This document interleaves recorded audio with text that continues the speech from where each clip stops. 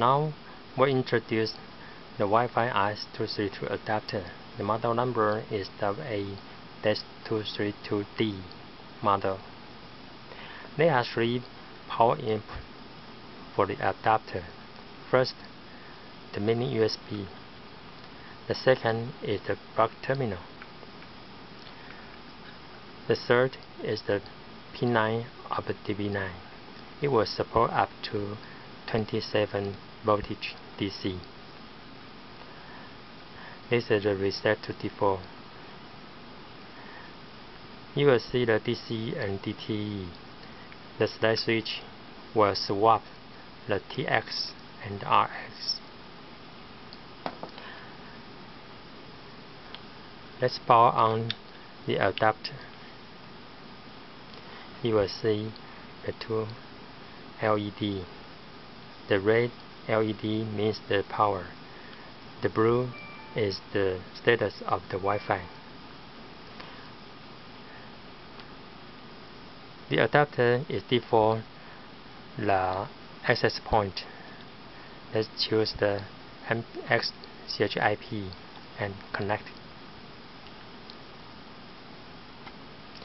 When I connect, we will execute the browser.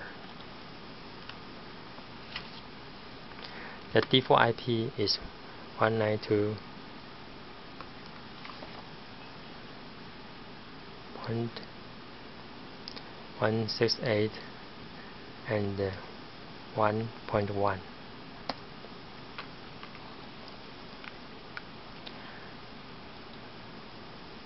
The username is admin, the same as the password admin.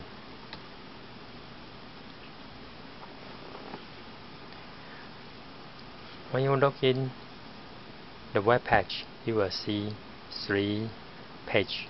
The basic is the firmware version, MAC address, and the SSID. The adapter will execute the site survey. Please click the Find IP. You will see the neighborhood IP here. If you are connected with the IP, the adapter will become the station. The second page is the advanced. This is our IP. If you choose the neighboring SSID or office IP, the SSID will display here. This is DHCP. You can set the local IP here. It will support TCP server client or UDP unicast or UDP broadcast. The default port number is 8080. The default baud rate here, you can set from 1200 bps. The parity support even or odd. The stop bit support 4 kinds of bits. The CTS will support the CTS RTS for the flow control.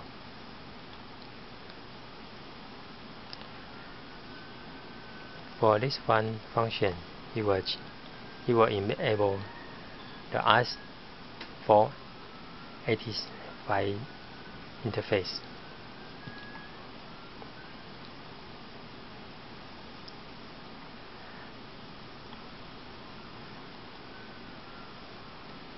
For the third page, you will see all the existing settings.